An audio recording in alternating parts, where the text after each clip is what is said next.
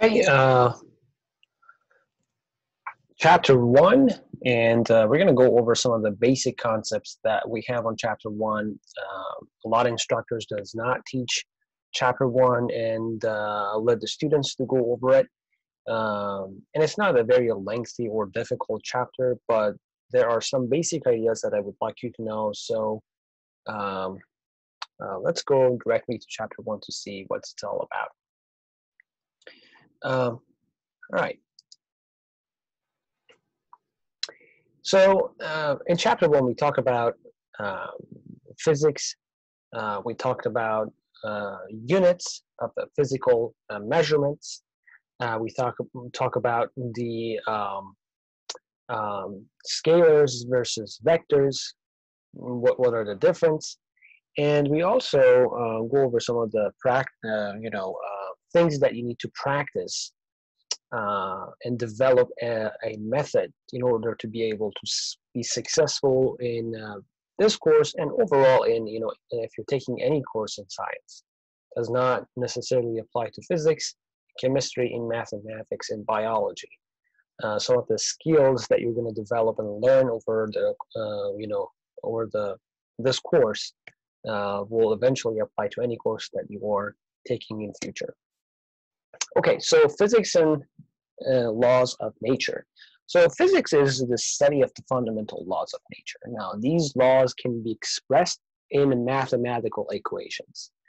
In fact, mathematics is a man-made concept. Numbers are man-made concepts in order to be able to explain physical features, okay? Number 1, number 2, 3, 4, and so on. They are a man-made idea in order to be able to explain physical features, okay? And now, when we are going over the laws of nature, physics is trying to find explanations for those. Sometimes from these very simple laws, for example, we're going to get to that later on in future chapters, Newton's law, for example. There are 3 laws, but then when we combine them, and these simple laws can get complex, and we'll get to those later on. Okay? So,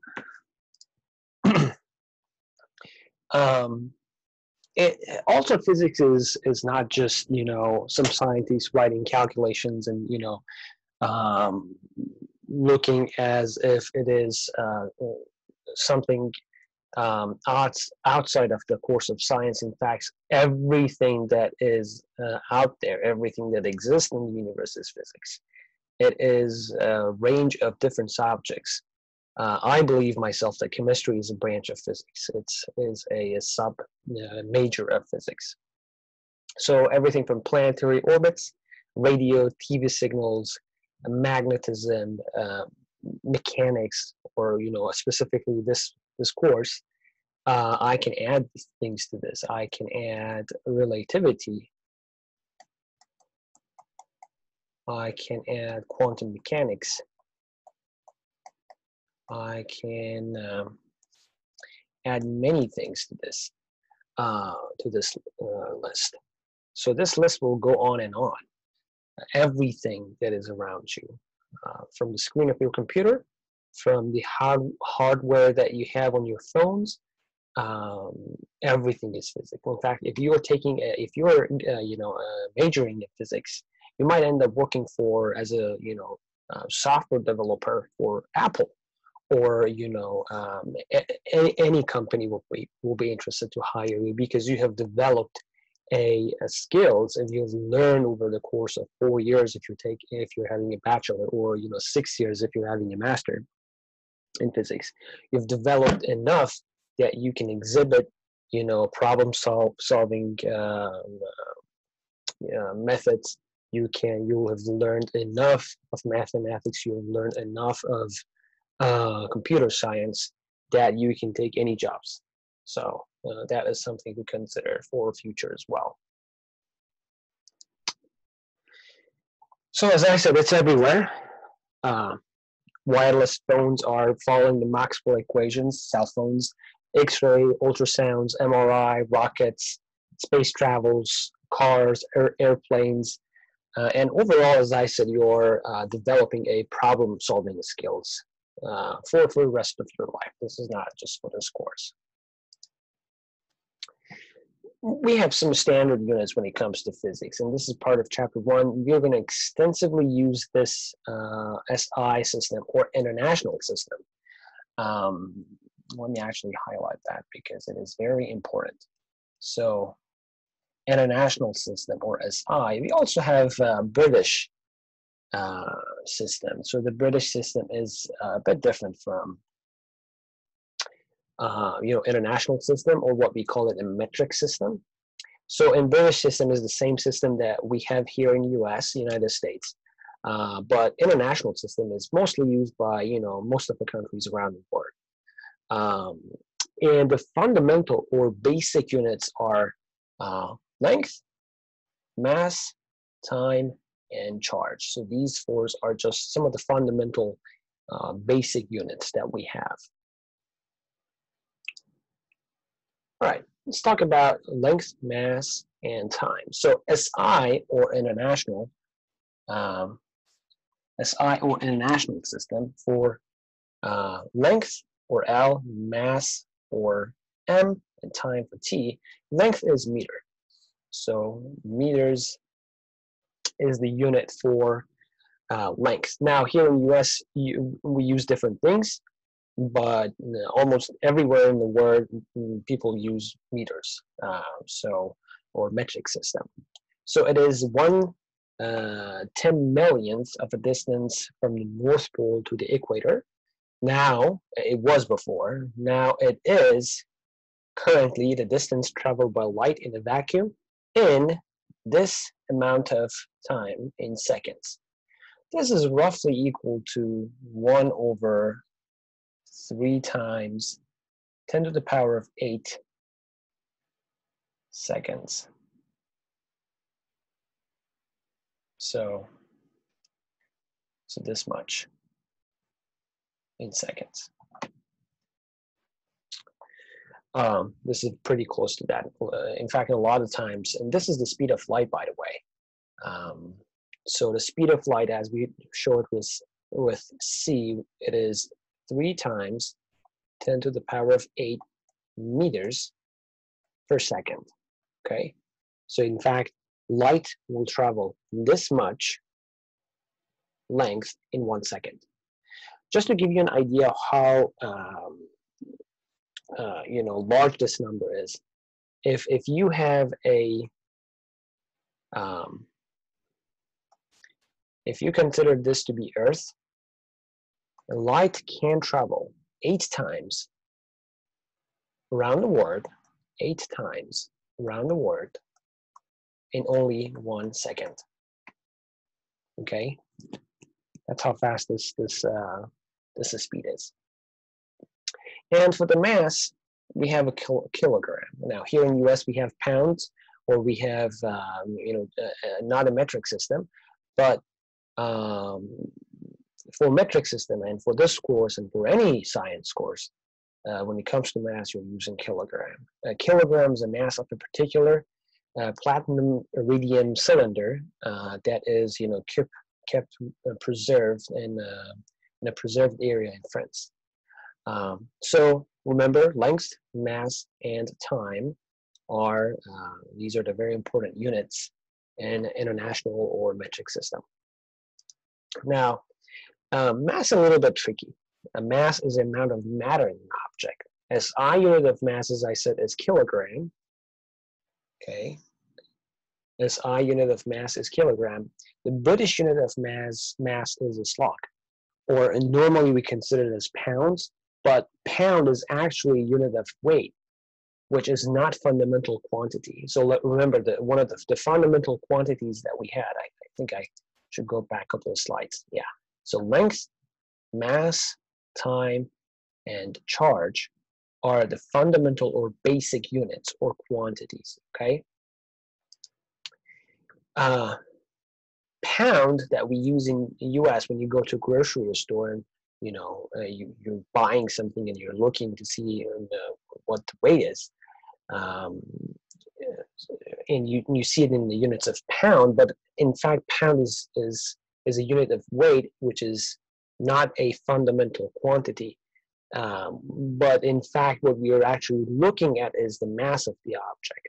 The mass of the object in the British English is this, but in an international or SI unit, it is kilogram. Okay, we're going to keep this. I'm going to put the stars around it because it's very important. SI unit of mass is kilogram. Okay, mass is a fundamental quantity, so it's same everywhere. If you go to the Mars, you would be the same. You would have the same amount of matter inside you. Okay, if you go to Jupiter, you will still be the same person. If you on Earth, you are still the same person. However, weigh, how much you weigh actually, your weight is different because we have a different gravity on Earth compared to Moon, compared to Mars, compared to Jupiter, okay? So mass is the amount of matter that is inside an object. It does not change. If I go to International Space Station, I'll be still the same guy. I will hold the same amount of matter inside me, but I will be, I won't have any weight. I mean, I will be, because there is no gravity there. If I go to Mars, I will still be the same person. I'll have the same amount of matter inside me, but I will weigh maybe less, maybe more. Who knows, right? Depends on the gravity of the planet that you're going to.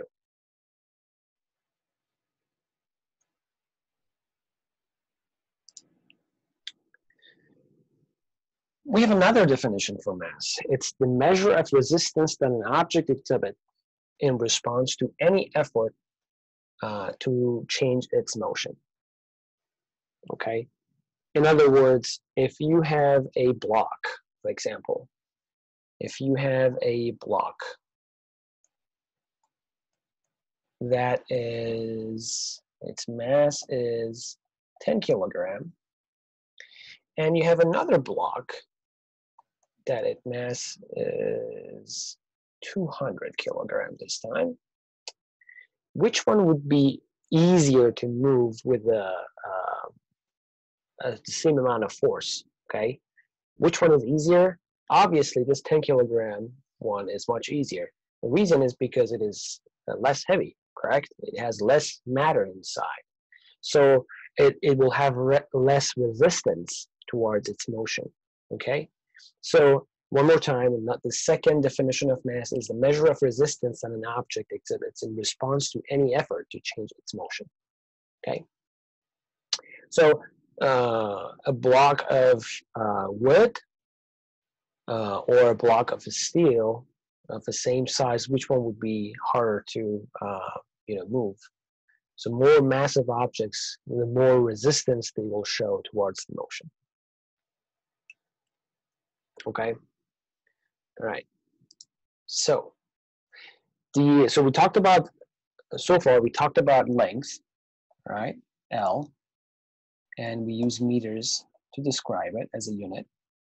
We talked about mass, and we use kilogram to describe it. And now we have time as our third fundamental quantities. We have time in seconds. And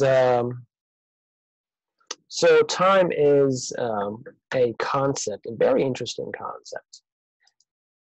Time is continuous. You can't go back, and you can't. It's always go forward, flowing, forward, and you cannot perceive time, meaning that you're not aware of the things that are taking place in the future until you get to those. Okay. You can predict what would happen, but you don't know for sure what would happen.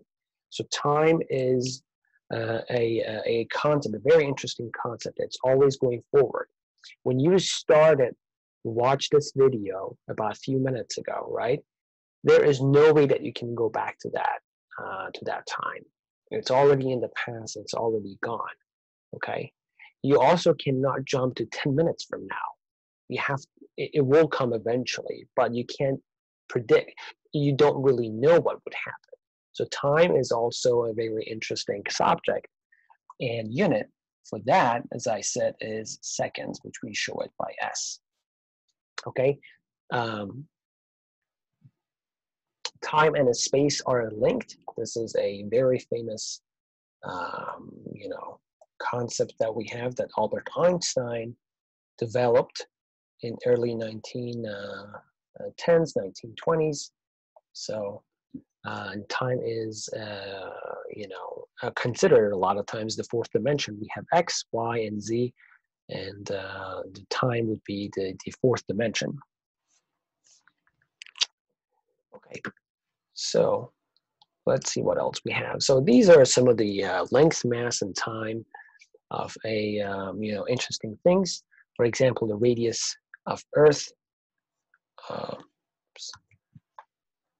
Let's see if I have the highlighter. There we go. So the radius of Earth is this much.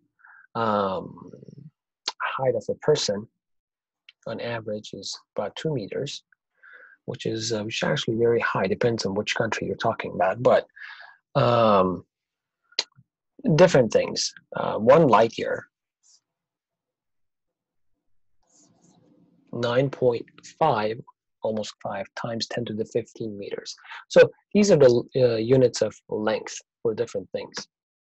All right, let's go to mass. Galaxy Milky Way has this much of a matter inside it. Okay, 4 times 10 to the 41 kilogram. Our sun is 2 times 10 to the 30 kilogram. And you don't have to remember these. These are just, if you need to use them in future, just come back to this chapter or you go to this table and you find them. And you can Google them for sure.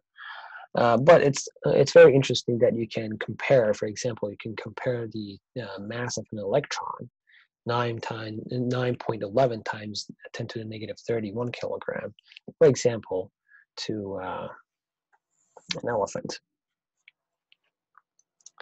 All right, and time in a matter of seconds. So everything on here is seconds, and for example, a human lifetime on average is 2 times 10 to the 9 seconds. 1 year is 3 times 10 to the 7 seconds, and so on and so forth. So you can go to these tables and take a look at them if you were interested. Okay, now I have this here, but I'm going to use these later on, so bear with me. A lot of times, in order to be able to express numbers in a more scientific manner, in a way that we can all understand what's going on, we're not, we're not, for example, doing this. We're not using 1, 2, 3, 4, 5, 6, 7, 8, 9. All right. So instead of having a 1 with 9 0 in front of it, I can just use this instead. Okay. Or expressing it as 10 to the power of 9. Or a lot of times we don't even do this. We just use a G, giga, right?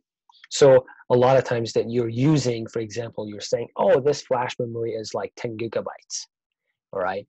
Or you're saying, oh, I just bought a computer with 3 terabytes of, space or whatever, right? So this tera or T is that number, okay? Kilogram, 10 to the power of 3. We said that the units for mass is kilogram, correct? So kilogram, instead of this K, I can use 10 to the power of 3, means, for example, 3 kilogram is 3 times kilo is 10 to the power of 3 gram, okay? So every time that you see this 10 to the power of 3, you can just get rid of it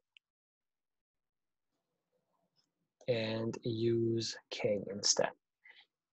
right? Instead of 10 to the power of 3, we can just use k. All right? Perfect. So metric system, as I said, there are fundamental quantities in this metric system other than, those that we just talked about, meters, kilogram, and second. We have ampere, we have Kelvin, we have a mole, and we have candela. So metric system is a decimal-based system, meaning that we are expressing numbers in the basis of 10, and we use decimal points to express those. Now, we just talked about the units of the length, which we said length has a unit of meters. Now, unit of area would be meters squared. How is that? Okay, so I know that length has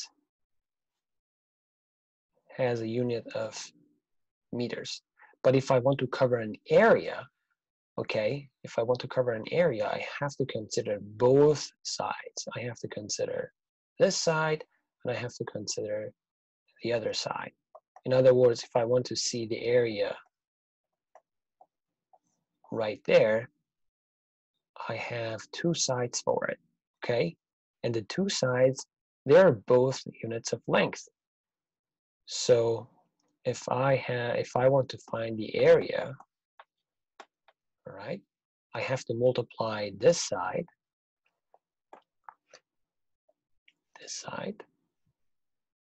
which has a unit of meters, multiplied by this side, which again has a unit of meters. So that's why the unit of area is now meters squared, because it is a product of length times length. One side times the other side will give you the area. Meters times meters is meters squared. Okay, so the unit for area is meters squared. The unit for volume is meters cubed, because when it comes to volume, you have to add the third dimension, okay, how high it is, and it is still in the same units of length or meters, okay. So you will have another meters.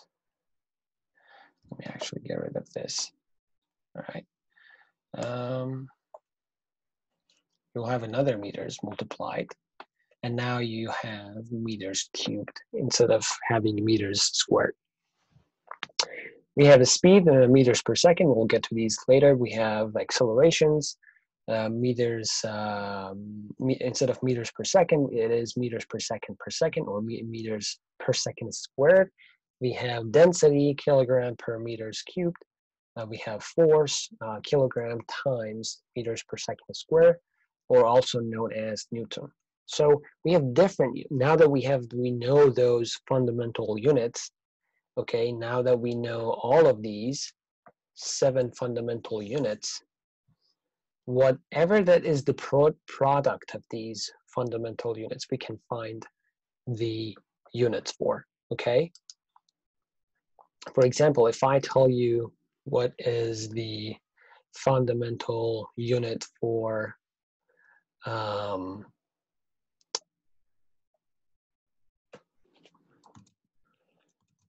let's see, mass times length, for example, or L. I want to find the unit for this. This is a fundamental unit. This is a fundamental concept. Mass is always in kilogram.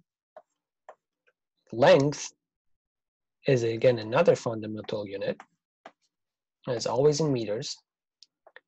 Now, whatever that this guy is has a unit of kilogram times meters. Okay, so whatever the product that you're looking for, whatever concept that you're looking for, you can, based on those fundamental units, you can find its unit, okay? Right. So now I don't want to confuse you in this, but these are very important. When it comes to understanding these, you have to know the definition of these quantities or these units. You have to know their symbol and you have to know their units. So if we're talking about a speed, for example, the definition of a speed is that how fast an object is moving and changing up the position versus its time. Okay, for example, if I have a velocity or a speed of an object being 10 meters per second, it means each second it is moving 10 meters. Okay, it is here right now. 1 second later, it will be 10 meters ahead. 1 second later, it will be another 10 meters ahead. Okay, and so on and so forth. So that what it the speed is have a meaning, and I want you to know those. Okay, and you don't have to know it right now, but I'm saying for next chapters, you have to know the definitions. You have to know their symbol. Speed, if you want to show it, you have to know the symbol of v as we have it here for velocity. Okay, and the units for that, which is obviously for this case is meters per second. Okay, dimensional analysis, and this is a very, very important concept in physics. It is a little bit hard to understand for the first time if you're using this, but it's very, very important. On being honest with you, I got like 10 points out of a problem that I had no idea how to solve. I only knew the formula that they were using, but I had no idea what was wrong with that formula. And by dimensional analysis, I was able to solve that problem. So how does it work? So let's take a look. Any valid physics formula must have a consistent units. If there are multiple terms that add or subtract, each term must have the same unit. So every term on each side of the equation must have the same units. So let's take a look. Okay, for example, I want to know if this formula is correct. Okay, now the formula that I have provided for you in the formula sheet, they're all correct, but in a lot of cases you're ending up with something that you want to do a very, very quick check, less than 5 seconds. Okay, so what you do, you'll take a look at the left hand side. The left hand side is x in a unit of length. Okay, so I have meters on the left hand side. X is a unit of length, right? It is a is length with the unit of meters. Okay, right there on the left hand side. On the right hand side, I have 1/2, which is just a coefficient. It does not have any physical meanings behind it, right? It's just a number, so it doesn't carry any units with it. V is the velocity. Meters per second is the unit for velocity, okay? And t is squared, t is time, and the unit for time is seconds. Seconds squared is the unit, okay? Now I have to take a look. I'm looking at something on the left-hand side that has to be equal to something on the right-hand side, but is it really equal when it comes to units? Okay, so on the left I have meters. On the right, I have meters per second times second squared. So this second in the denominator will cancel out this power 2, and I am left with meters times seconds. So on the right-hand side, I have meters times seconds. Is it the same as what I have on the left-hand side? No, it's not. So left is not equal to right when I am looking at a dimensional analysis. So whatever that this formula is, it is incorrect. Okay? Now, again, the formula sheet that we have provided for you, all the formulas in there are Absolutely correct. So you can use them, but just for a making sure you can always play with your formulas, play with the formula sheet to check the dimensional analyses in them to see if they are making sense to you. Whatever unit that you have on the left-hand side should be equal to whatever that you have on the right-hand side. Let me give you another example. We have a formula in physics, and I don't expect you to know them right now. This is just an introduction to you, okay? Whatever that I have on the left should be equal to the right. So let's say that I have a formula, something like this. X equals VT, for example. Okay, that's a formula that we use. You're going to see it in the next chapter. I want to do the dimensional analysis for this. So on the left-hand side, I have X, which is the distance. Distance is length, and the unit for length is meters. So I have meters here. I want to see if it is equal to what I have on the right-hand side. Velocity, speed, is meters per second, times, okay, time is second in a unit of seconds. So now I have this second in the denominator, and this second will cancel out. I have meters on the left-hand side, and I have meters on the right-hand side. So this formula is correct because I have the unit of meters on the left, I have the unit of meters on the right here, okay? So they're the same. So this formula is correct, okay? So things like that, and we're gonna see these more. But it's always good practice to check your formula to see if they're dimensionally correct, if they're making sense to you.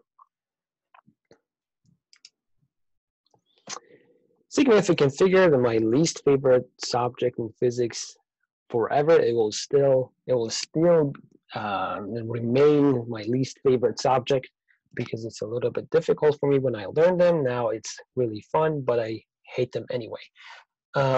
So significant figures, or what we call it in another term, scientific notation, there are very fine details in this, and I would like you to know because I want you to write in a scientific manner.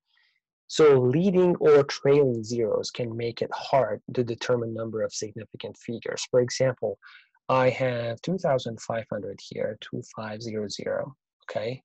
And I have 0.000036. Each of these has two significant figures, okay? One right there,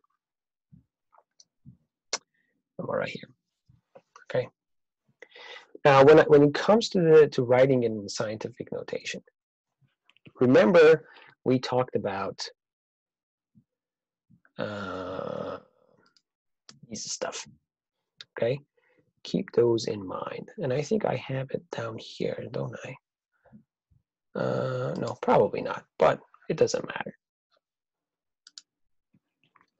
Okay, if I present a number to you, something like this, if I say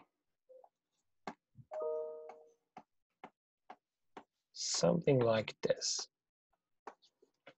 okay, 0.00000000059. This means that a number that is significantly smaller than 1.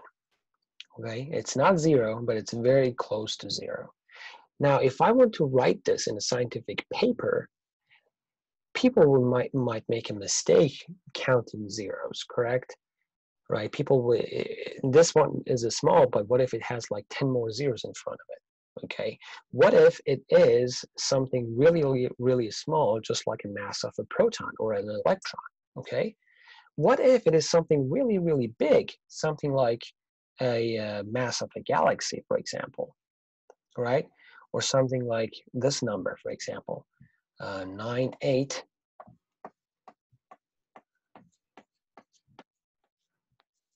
with 11 zeros in front of it. Can I use this in a scientific paper? Can I write something like that? No, because people will make mistakes, counting zeros, understanding what it means.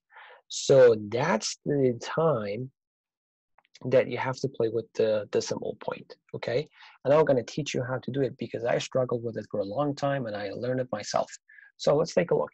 If I want to write this number in a scientific notation, I'm looking at it. I will do two things to do it. First, the first thing that you need to do is, out of this number, make a number that is between a number that is between 1 and 10. Okay? So for example, in our case here in the box, I have 5, 9. So if I want to make this number to be between 1 and 10, I would say it is 5.9. Correct? Now I'm looking to see what happened to my significant figure, to my decimal point. So my decimal point has moved 1, 2, 3, 4, 5, 6, 7, 8, 9 times to get to here. To make 5.9, this decimal point has moved 9 times. 1, 2, 3, 4, 5, 6, 7, 8, 9. That means now if I want to write this number, I have 5.9 times 10 to the negative 9. Okay.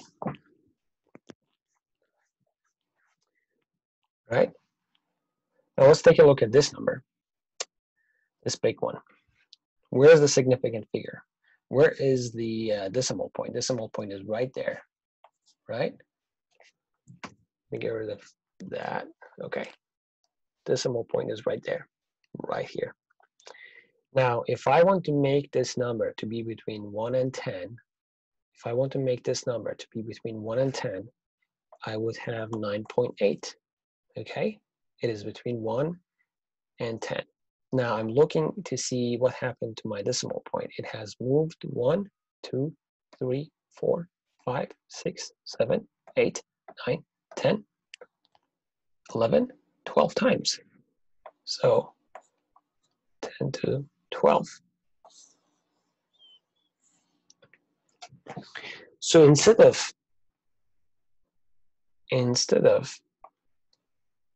presenting a number like this in my scientific papers, in my exam, I can use this. I can show it like that. 9.8 times 10 to the 12.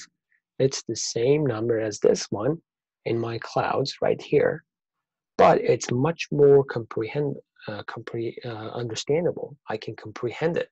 I can understand it. I can write it. It's much smaller.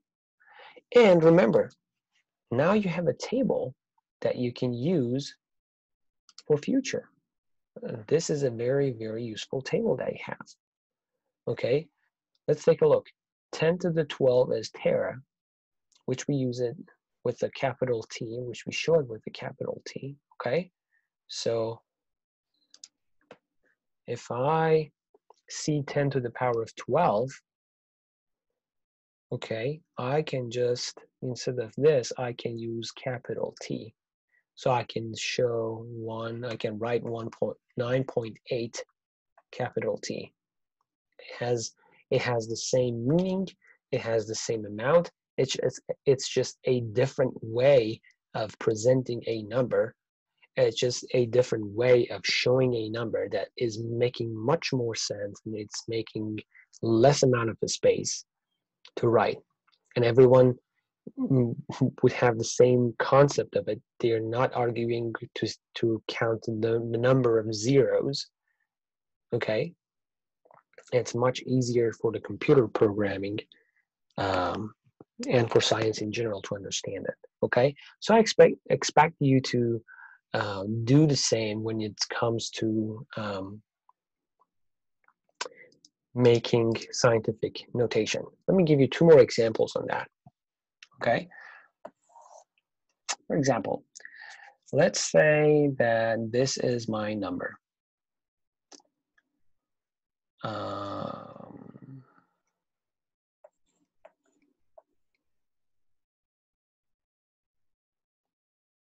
Okay, let's see that. And I want to write it in my scientific manners, in my scientific notation. So I'm looking at it and I see that this number is not between 1 and 10. So I will just change it to be between 1 and 10. I'll just say 3.2. Okay, now this 3.2 is between 1 and 10. And I'm looking to see what happens for my decimal point. Decimal point is right here, right? Now, how many zeros does it move? So it has 1, 2, 3, 4. So it moves 4 times, 10 to the power of 4. Okay, I'll give you another example. And by the way, 4 times to the left. So that's why we are keeping the positive here, 10 to the positive 4.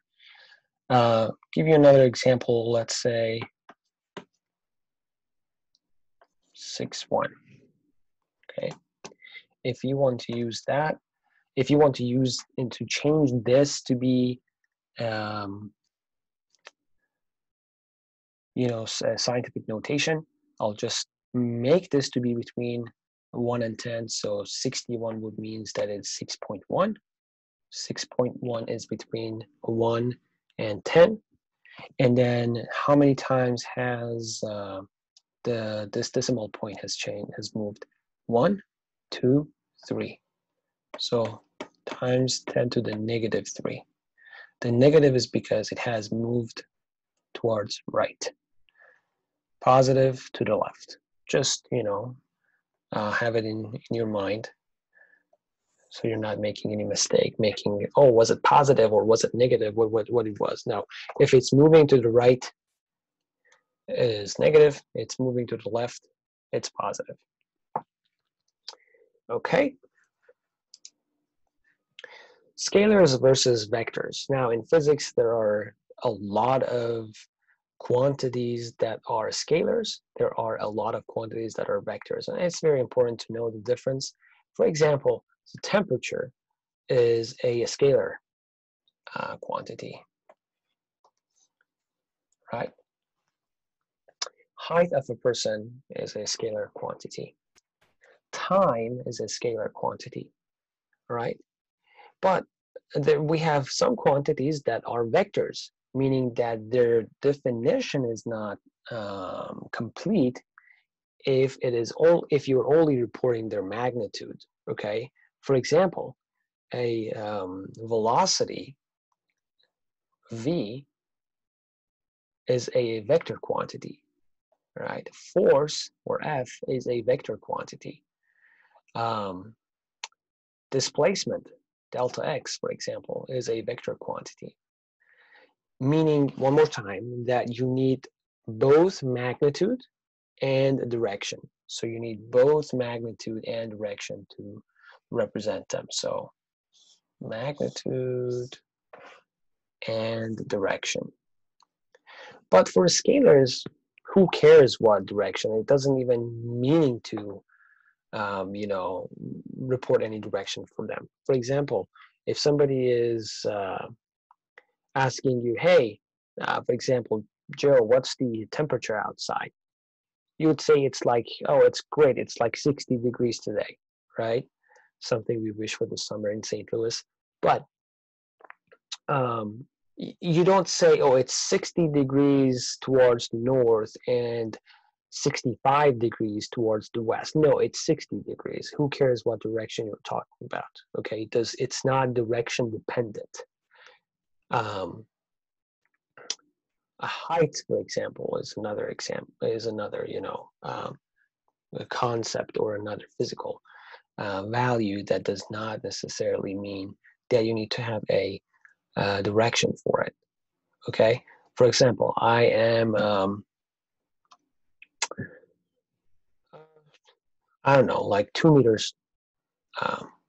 My height is 2 meters. I'm not saying that I am 2 meters of height towards north, but if I'm 0.5 meters towards west. No, that doesn't make any sense. Height, temperature, time, for example. Okay, time is another scalar quantity. For example, you're not saying that it's 5 seconds towards west, but it is 4.5 seconds towards east. No, it does not. Time is something that is that does not require you to state something about its direction. It's a scalar. It does not require, its meaning is complete with its own magnitude. It is not required you to present any direction for it. But on the other hand, vector quantities are required to be expressed in the directions. For example, I say displacement, or how much I moved, for example. From here, I moved 5 meters. So it will bring this question to you. Did you move to the west, to the east, to the north? Did you end up, after moving 5 meters, did you end up here? Or did you end up here? There has to be some sort of a direction when it comes to things like vectors, like displacement. Okay, did you went to the south? Did you went to the east, north? Where did you go? Okay.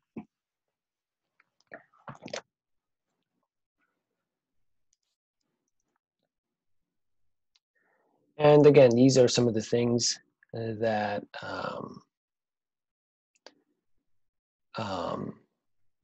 that are just as scalars. Vectors, displacement, velocity, force. These are when you want to express these vectors, you need to represent them by an arrow. Okay, so if I'm saying that something like delta x or displacement is a vector, I have to remember that I put a little arrow on top of it. Okay, if I'm saying velocity is a vector, I have to remember that I have put an arrow on top of it. So delta x is a vector, I have to put an arrow on top of it. Force is a vector, an arrow on top. Velocity is a vector, an arrow on top. Temperature is a vector. No, temperature is a scalar, so forget about it. Right? So whatever that is a vector, I have to put an arrow on top. All right? That's something to remember. It's very easy to miss in the middle of an exam, but I want you to remember it by practicing it, okay?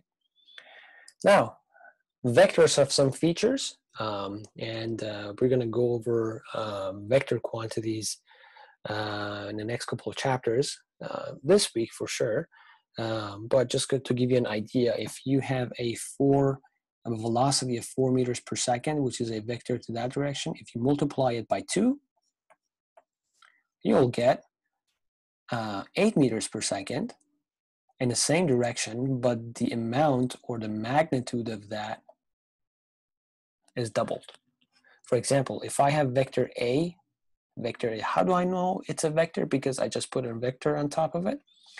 If I have vector A with a value of 4, okay, let's say 4 meters, it's a length. Now 3A, it will still be a vector, okay, will have a value of 12. So if this is A, for example, 3A will be 3 times that, so roughly something like this, 3A. Okay.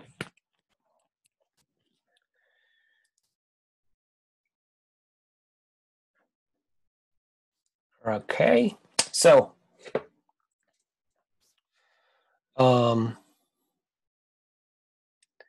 again, so this car has started from this point at the center, and it has moved 2 kilometers towards this point, the finishing point. So when it comes to displacement, it moves 2 kilometers. The question that will bring to your mind is that towards what direction? So you need to express your value with enough information to talk about its direction. You say, oh, it has moved 2 kilometers with a angle of 30 degrees. And now I am providing the information so that you know what I'm talking about. This question is gone. You know, you've got the information, so you know what I'm talking about. All right, last part of the chapter 1, problem solving in physics. So you have to read the problem carefully. And I would say for the next chapters, for the rest of your life, whatever that you're dealing with, you have to read the problem. You have to understand the problem. And it's a life skills, in fact. 50% of solving a problem is understanding the problem. If you don't know what the problem is asking for, you cannot solve it properly. You might be lucky to get the final answer, but you would be confused yourself. So 50% of solving a problem is understanding a problem. Okay?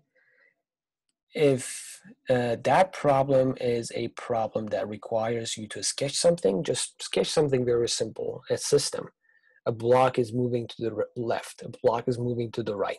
Sketch something for it, okay? Visualize the physical process, and then, put a strategy behind it. Identify the appropriate equations, which will provide the equation sheet for you, okay? So you don't have to memorize everything. It's brutal to ask you to memorize physics problems, physics equations in a month. It's just not right. And solve the equations, and solve it for those unknown things that you're looking for. Check your answers and explore the limit and the special cases. So these are some of the things that you have to do when it comes to problem solving in physics. And as I said, the most important one is understanding the problem. If you understand a problem and you don't know how to solve it, just write a paragraph. Say, hey, I understand this problem. This is what's happening physically inside it. I don't know the formula for it. I can't put the formula together, but this is what's going on in the physics behind it. And you might get some points for it. So understanding the problem is very important. Okay, so let's review something very quickly in a minute. So what we did, we said that if physics is everything, everything that's around you is physics. Okay, now there are some standard units, which we call the international system, or SI, and there are some fundamental units: length, mass, time, charge. There are some of the fundamental units. Okay, we explicitly talk about length, mass, and time in seconds. And then we later on show you some of the examples of some of the very interesting, measurements that we have done, for different, features. For example, Earth is 5.97 times 10 to the 24 kilogram. The amount of matter that's inside the Earth is this much, for example.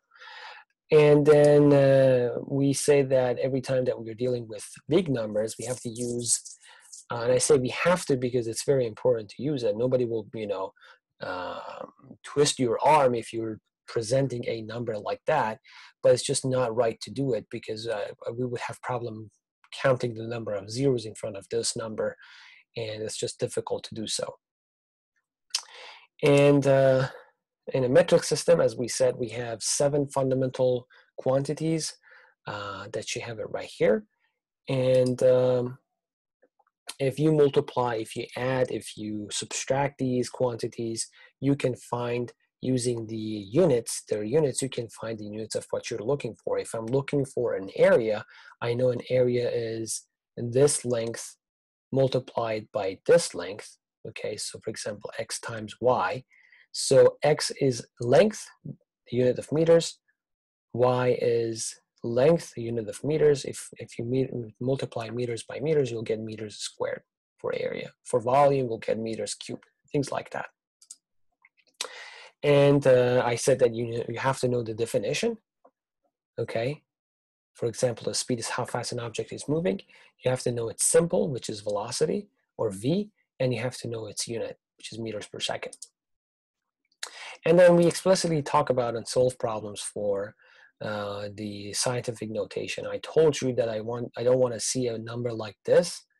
Your calculator might not have any problem dealing with these numbers, but if I'm reading a problem or a solution to a problem and I see like a lot of zeros in front of a number, I would just be, oh, that's a lot of zeros. Okay, so 9, 8, 0, 0, 0. Oh my gosh, like to the infinity, I can count zeros in front of this number. But instead, I told you that you can express the same meaning, but this time using this notation. So 9.8 times 10 to the 12 instead of having this much. Okay? And we talked about 2 other examples. So if you have any problems with these, go and watch these two to this part of the video. Watch how I solve these 2 again.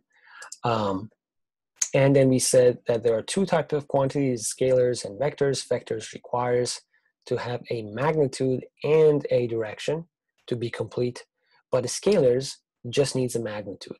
If you're asking what the temperature is, I can just give you the magnitude of it, a number for it, and I have provided you with enough information. But if I'm asking you, I